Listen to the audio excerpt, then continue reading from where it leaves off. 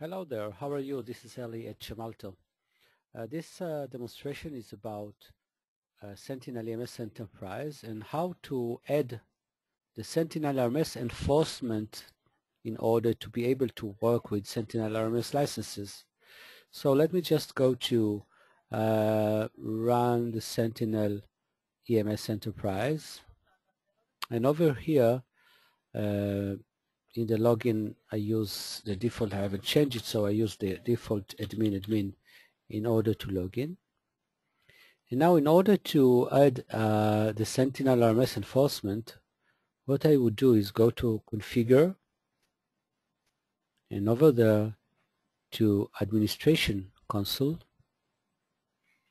and over there to Sentinel RMS DLLs. I have to provide 3 DLLs. I have already replaced them. I have already placed them on my local directory, so I choose the file where to put them.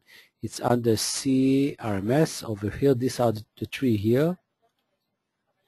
So I choose, here is the generation, and then for the library I put the appropriate place, and for this one I provide, let me just double check that everything is okay. Seems to be okay, and save.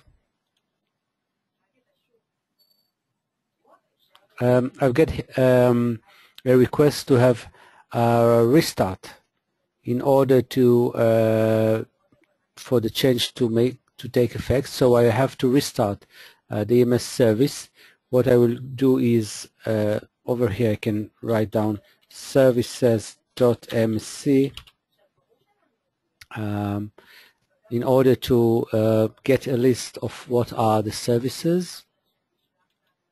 Then I go to S in order to find Sentinel EMS entitlement service. This is the one, and I restart. Click to restart this service in order for the changes to take effect. And by doing so, what I will get is the option to be working with to create licenses of Sentinel RMS enforcement. Thank you for watching.